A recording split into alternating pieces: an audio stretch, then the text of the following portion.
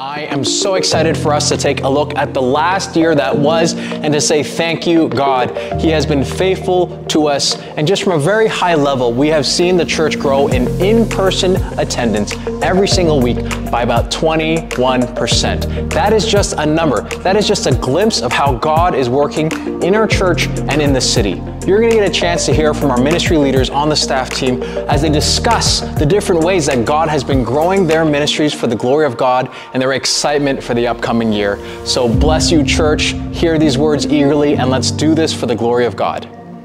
This past year has been marked by exciting growth. We had 21 baptisms and we welcomed 24 new members into our congregation. We are currently serving over 350 people through life groups, ministries, and discipleship programs like Freedom in Christ. As God continues to bring new people to us, we want to help them grow deeper and become rooted in Christ. This year, we are implementing a discipleship program that balances theology and spirituality. This will help nurture a spiritual life that aligns the head, heart, and hands so that we can better reflect Jesus Christ in our lives. This season, I am looking forward to see what God has in store for the church, and I'm looking forward to partner with you. This past year has been a fruitful one. We have seen spiritual and numerical growth in our Next Gen ministries. We have over 100 students participating and serving with us. We are averaging almost 50 youth on Fridays, and our college and careers group has grown significantly. So in the coming year, our goal is to build our students in the Word and focus more on gospel-centered discipleship. So I am eager to prepare and equip our young people for the next stage of life. I would like to celebrate that our City Center children and their families are connected and engaged in ministry now more than ever. This past year, we had over 100 in attendance at each of our family events, which included our first ever Fall Festival, as well as our second Gingerbread Bash and our second Family Day Skate. This past summer, we had over 500 enrollments on the first day of registration. Looking forward to the next year, we hope to keep offering everything we did this past year, but fine-tuning our efforts, focusing on the development of ministry to the whole family. This year, we saw great growth in our Arabic service, with our in-person service growing by 53% and our online by 43%. On Sundays, our children's ministry that we launched this year now has 15 to 20 joined us weekly.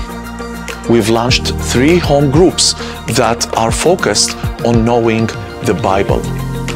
We are eager to expand outreach and our discipleship programs for another year of growth and sharing the gospel. Praise God, church family. I hope that you are as excited as I am about what God is doing in our midst right now.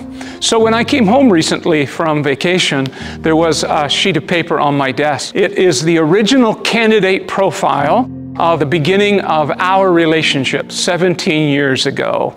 And would you believe that I identified then what my passion is to this day and what our focus is as a church? It is to make disciples. That's why we exist. But let me just remind you that we can't make disciples alone. Glory to God for your partnership. This church exists to build believers, I like to say by the book, through teaching and preaching, the primary means of grace being the Word of God and prayer.